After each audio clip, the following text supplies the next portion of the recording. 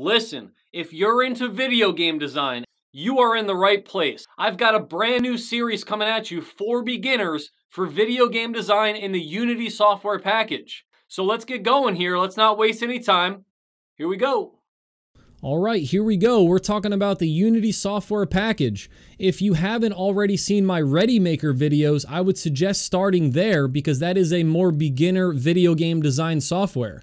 So I'll link a video up at the top here and in the description. That way you guys can check that out if you're interested. I'm going to go through this pretty quickly, but if you want to skip ahead in the video because you already have it installed, then by all means. You're going to go to unity.com and hit Get Started. Go to Individual, and you can get a free personal version as long as you make less than $100,000 per year in the video game design space. So I'm going to hit Get Started. If you're a first-time user, maybe you'd like to start here because it'll bring you through a game or two. But I'm going to hit Returning Users. Check the box, download Unity Hub, install Unity Hub.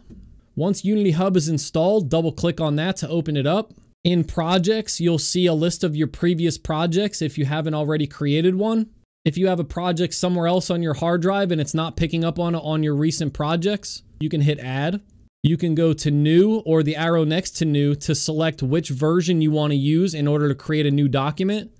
But if you haven't installed a version yet, we're going to want to go down to Installs first. In Installs is where the different versions of the software is located.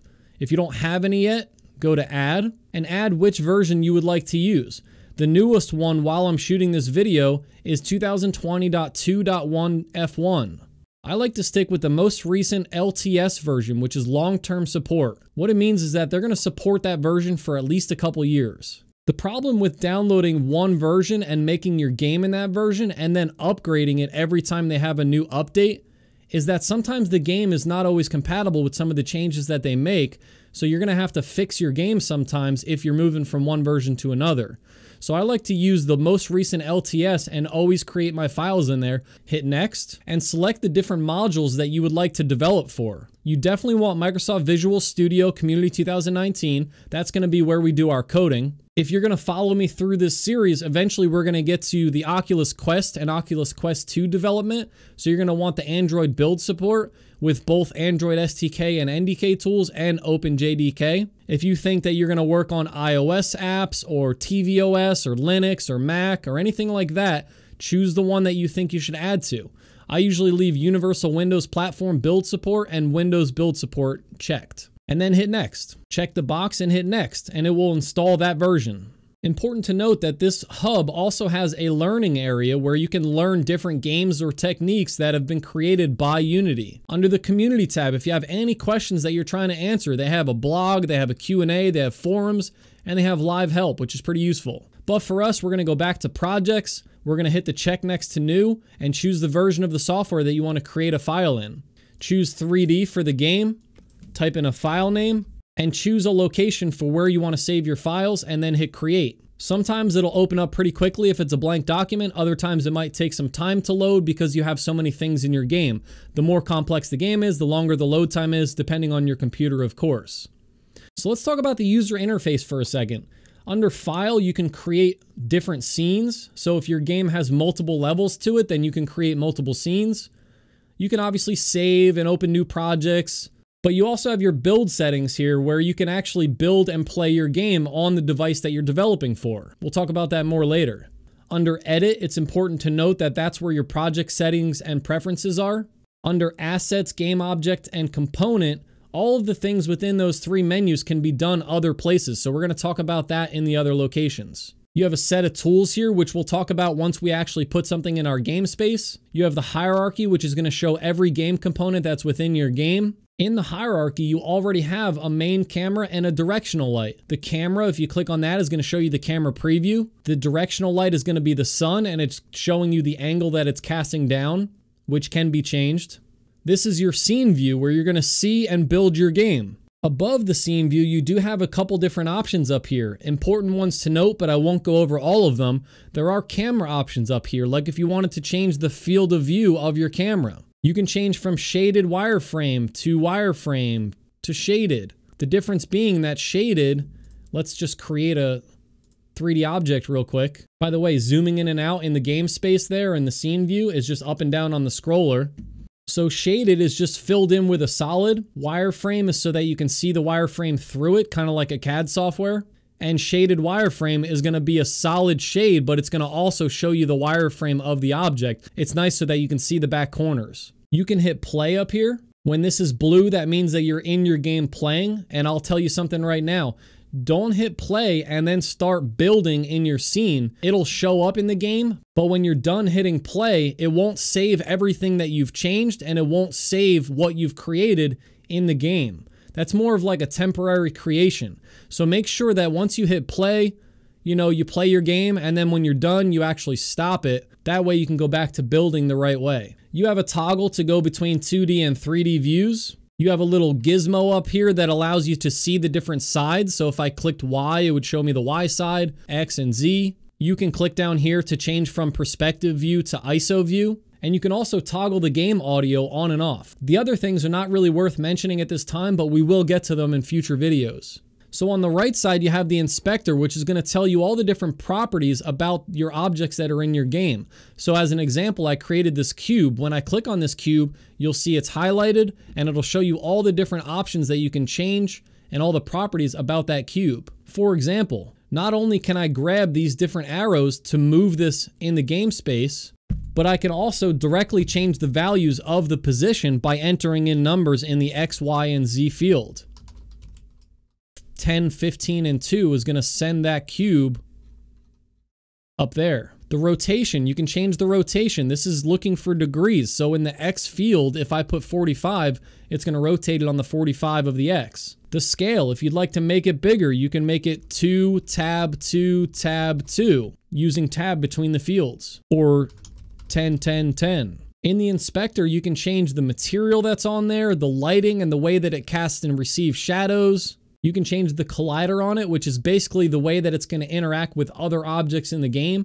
So if my collider is a box collider and the size of it is the size of the cube that I've created, and I have a guy that's running across the game and he runs right into this box, he's going to stop right when he hits the box. That's the collider. By checking is trigger, that means that it's going to trigger some kind of event. So let's say this game is Paperboy and I want the mailbox to have a box collider, and I put is trigger on it. And I throw a newspaper at the mailbox. Not only is it going to hit the mailbox, but it's going to also do an effect like playing a sound if I code it that way using the box as a trigger. At any time, without hitting the plus button, you could look at the game view by just clicking this tab down here. The console is meant for error checking. So if something is wrong in your game, you'll see a little message down here that tells you what's wrong with it. In the project menu is where you're going to have all of your assets and your scripts and your materials and so on. In the assets folder is where you're going to put other folders for things that you're trying to keep neat in your game, like scenes. Or if I right click and go to create folder, I can make that where my materials are going to go. Or right click, create folder where my scripts are going to go. In scripts, I can now right click in here and go to create C# script. And you can name that script whatever you'd like. We'll talk about scripting in a different video. It's important to note that if I double click on this script right now, it's going to open up Microsoft Visual Studio in order to edit your script. Under scenes is where you can create other scenes, like the different levels in your game. Under materials, we can put different materials. So if I right click here and I go to create material, I can name that material grass. And on the right side now, when I have that selected in the inspector, I can change the color or material or how smooth it is, or if it's metallic. So for this one, if it's going to be grass, I'm going to throw a green color on there. Let's go back to my object for a second. If I click on that object and change the size of it to be something a little bit shorter, and I'll make it a little bit wider and a little bit longer, and then I zoom out, you can see that this could technically be a platform that you build your game on.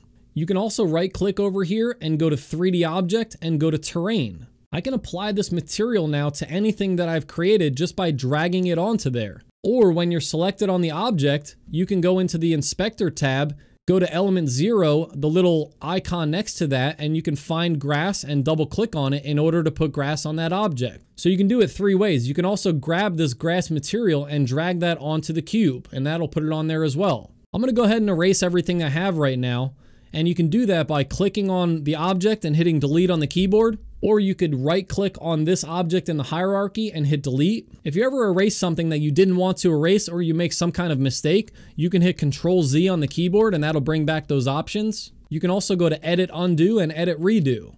The last thing I want to show is the different tools that you see up at the top here. If I right click and create another 3D game object like a cube, and I'll take the position and put that back to 0, 0, 0, by clicking on the hand tool, that allows you to click on the screen and move it around so that you can pan between different objects. The move tool is going to allow you to access these different axes so that you can move these different arrows to different locations. The rotate tool is going to give you 3 options for rotating, whether you want to rotate on the red axis, the blue axis, or the green axis.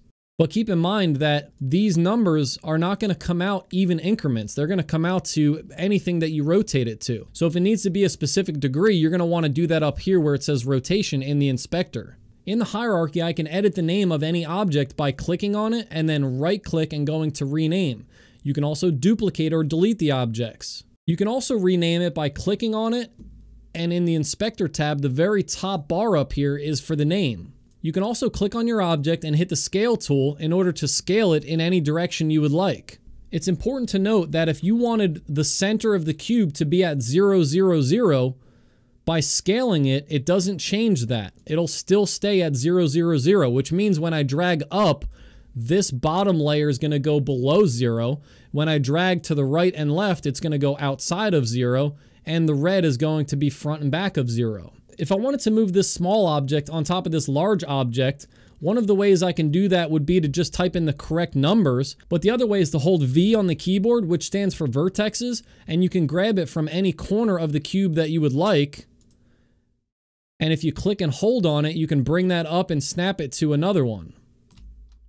And now the two are on top of each other. And the last thing I want to talk about is creating empty objects, which work kind of like a folder. Let's say you were going to put all your trees in there. And let's just say that these cubes were trees. I could change the parent-child relationship of them, which means I can drag it onto the trees and it'll put them in a little folder of trees. A folder that I can collapse if I don't want to see all of those objects, and a folder that I can click on in order to move all of those objects together or to scale them together or so on. So listen, that's it for this very first video. I really appreciate you guys watching. If you like my content and you want to follow the rest of my series, like the video, subscribe to the channel, and maybe even click that bell so that you can see each video as they come out. I'd also like to know where all of my followers are from. If you could comment and tell me where you're located, I think that would be pretty cool to find out. I know that I have people in the Philippines and Malaysia and India and all these cool locations. I'd really like to know where everyone else is from, so tell me in the comments. And that's it. So I appreciate you guys watching, and I'll see you in the next one. Later.